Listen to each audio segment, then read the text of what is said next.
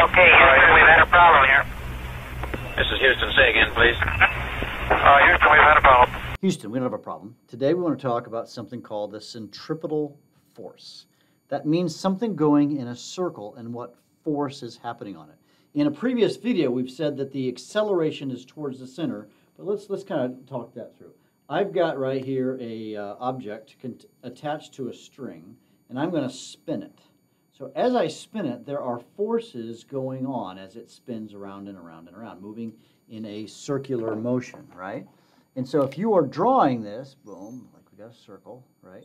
And if it's at this very top at the peak, what's going on? Let's think about the forces that are present, or we want to think of, essentially draw a free body diagram. So if you think about it, that there is a force holding it down, and that's the tension of the rope.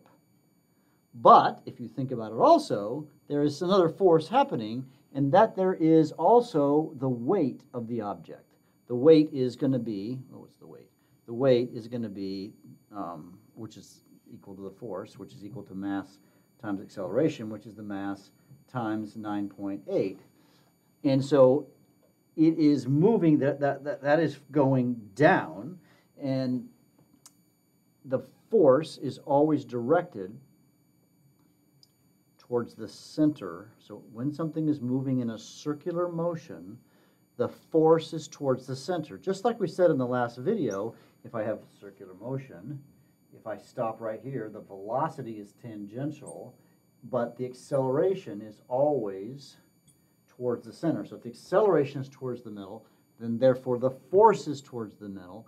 But you sometimes need to realize that there are many other forces that are playing a role in this equation, if you will. And this is interesting in that, what if I were to have a car going through a curve on a road, right? So that's circular motion too. Now we're looking downward. So if I've got a car, this is a car, and it's traveling on the curve of a road, then it's accelerating towards the middle of the road. But actually, if you think about it, from this perspective, and the velocity is running tangential, right? And if the car, to keep the car going on a circle, something must be holding it back. So if it's accelerating in this way, it should be just straight moving this way. So if it's accelerating backward, what's actually holding it to? Because if you were to like have a frictionless surface, so to speak, the car would keep going straight. That's why when you go around the corner, I mean, we're in Houston, so we don't see this very often, but if you're going around the corner on an icy street and it's super slick, your car will continue to keep going straight, and it will crash into something and not good. And so that's why curves can be very dangerous in an icy road, because they have a very, very low coefficient of static friction. But let's take a look at this situation. We're looking at it from the top. What if we looked at it from the side? So if I have a car, I'm trying to draw a car, okay. It's a cart, but it's all right. If I have a car that's going around in a circle, if you think about it for a moment, there is a force downward, the weight force. Force up is the normal force, okay? And it is accelerating towards the center. But what's actually happening is this is the frictional force. So it really is a function of the tires. What's actually keeping the car from going straight is the friction between the tires and the road. And it might seem weird that the frictional force is moving towards the center. The frictional force is towards the center of the circle. Normally the normal force and the weight force are going to cancel out. And it's the frictional force that's going to hold the car on the road and keep it from spinning out. That's again another good reason why you want to have better tires. So again, not as important in Houston, but if you live up north and if you get bald tires, you get really old tires, they get bald as the tread wears down. When you're on snow and ice and stuff like that, then essentially the coefficient of friction gets down, and then you're much more likely to spin out. So you needed to invest more money in tires when you live up north. Otherwise, you've got a problem. So you see a car going around a corner, it's the frictional force between the tires and the road that holds it on to the road. All Another example, take a look at this video of a runner running around the track, right? And if you noticed, when the runner was going around the track, again, moving in a circular motion, right? But if you were to look at that runner, you saw on the runner, if I've got the runner, that's them running. But the reality is what did you notice? They're actually running at a bit of an angle, aren't they, as they're running around the corner, because their normal force is perpendicular. Their actual normal force is at this angle, right, whatever that angle might be. But their weight force is down here, the force of their weight.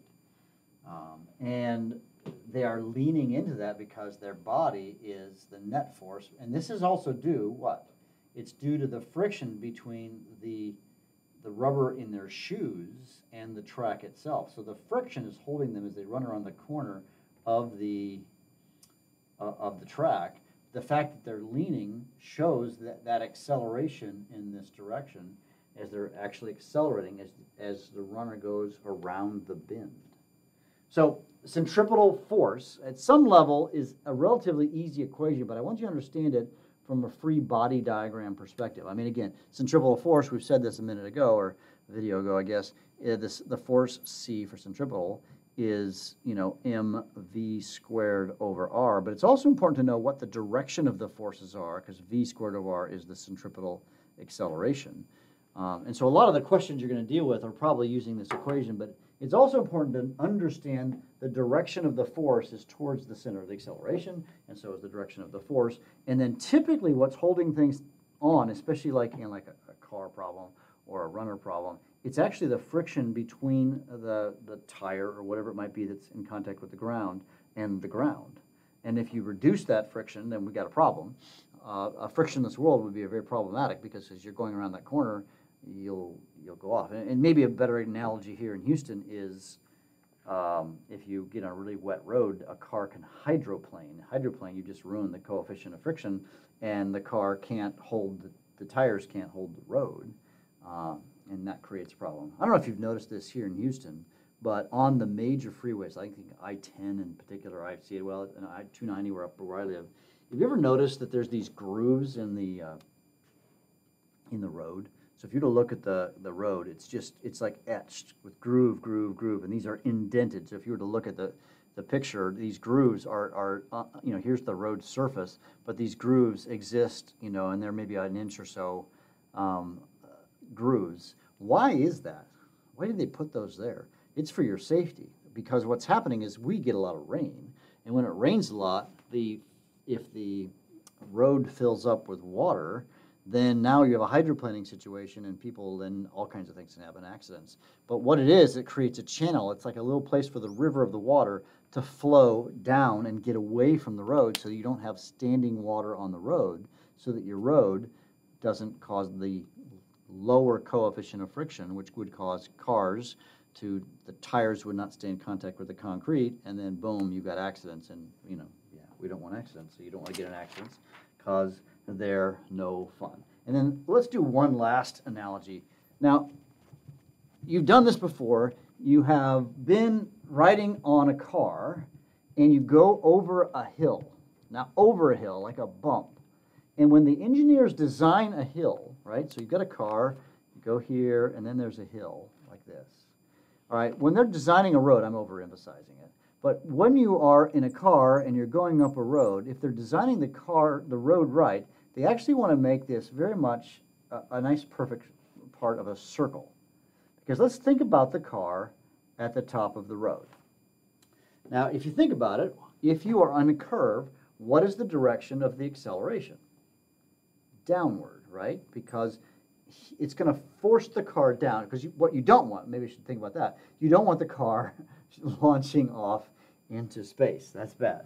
So you want to have, so you've got a weight force down, but you've also, that weight force down is creating also the acceleration, the centripetal acceleration. So you've got the centripetal acceleration and the weight force, and both those are keeping the car on the road. You don't want it to, launch off into, and that's going to create all kinds of problems for your suspension, probably an accident. And you want to have, so that if they make this crown, if you will, nice and circular, the acceleration will be downward, not just because of gravity, but also because of centripetal acceleration. So your net force would be equal to the weight, the 9.8 times the weight of the car, but also due to, you'd say m times v squared over r. So you've got two forces pushing down to keep the car on the crest of the hill from launching off and doing like a Evel Knievel jump off the road. And so that's why they designed these things, the way they do. So Houston, centripetal forces. We don't have a problem. We'll see you in class.